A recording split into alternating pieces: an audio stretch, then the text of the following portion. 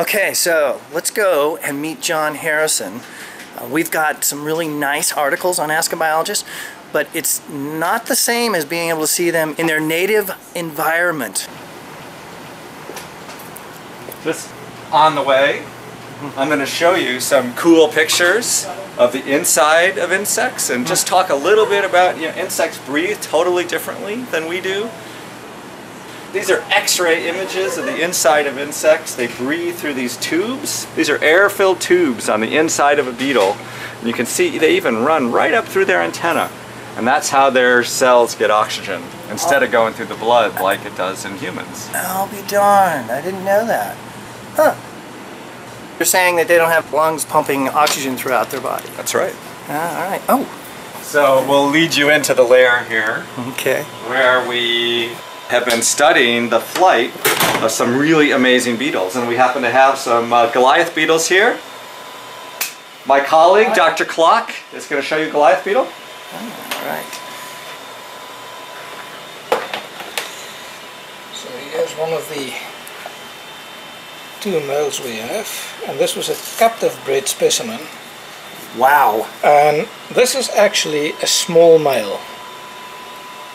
That's a small male. Yeah, so the structures you see up here are actually just a magnet we attach to the top, so that will allow us to place it on the flight mole so it will be going for its daily exercise. You exercise every day, right, Dr. Biology? Actually, I do. In the mornings. Oh. This is like a treadmill for a beetle. This is it. There we go, that's the idea. So who came up with this idea? This is Clock's.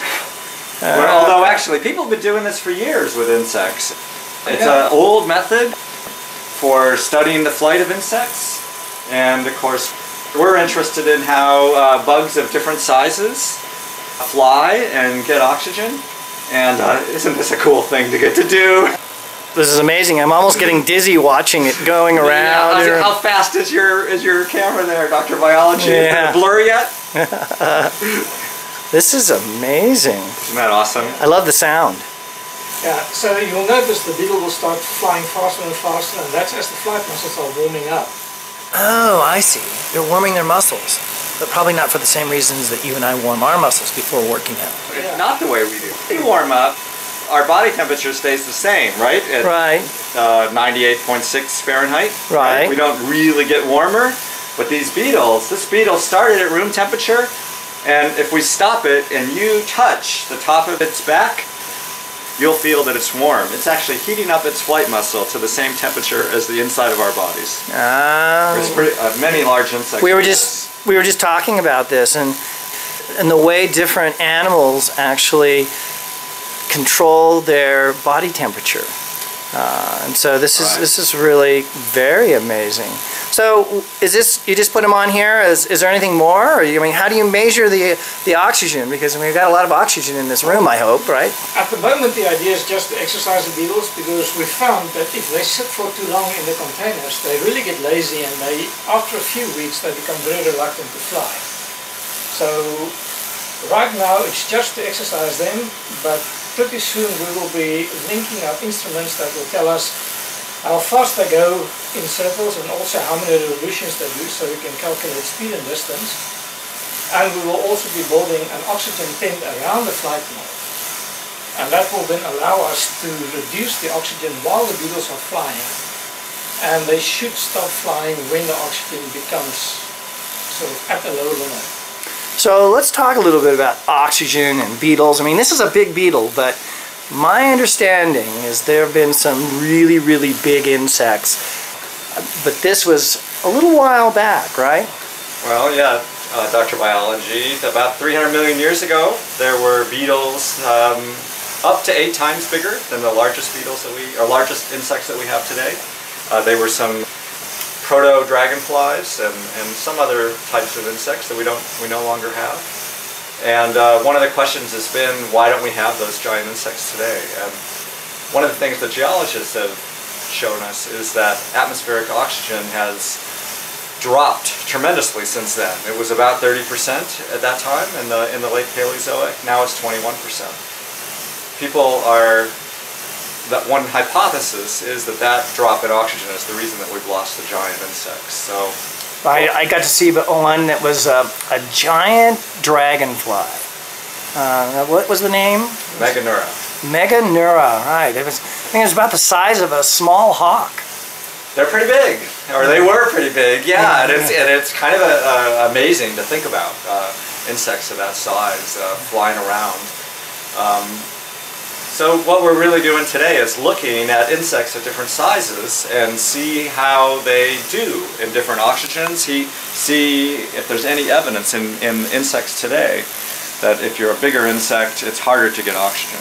Will this beetle just keep flying, or do they finally wear out and relax? They fly anywhere between, this one in particular flies anywhere between 5 to 15 minutes, and then it starts to slow down. Wow. It gets a good workout. So I also, when I was here, oh, perfect, perfect. Let me take a close up of our star here. So it's just straighten him out. Isn't he gorgeous? We need to, actually, do we have some, we've got this very cool red light going. And I'm moving back this way. And let's just see. No, I just wanted to get to a place where we could see if we can get them to focus in, and there we go. How long do these beetles live? I have kept some of the beetles for approximately 14 months alive in the lab.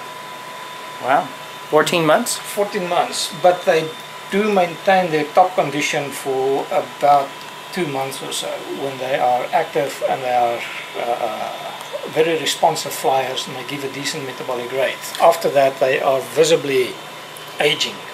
But it's important to remember they live for probably 2 years underground as a grub. Oh yes, yes, so yes. We're just talking here about the adults. Yeah, just the adult.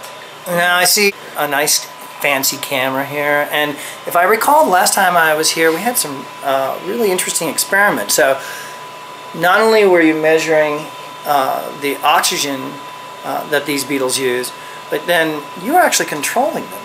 I mean, it's kind of like a radio-controlled plane someday, huh? Right. So we can use the devices up here, these to generate different currents, and we put these electrodes. You can see these little wires that go right into the brain of the beetles. Okay. And with those, we can send a signal to tell the beetle to fly.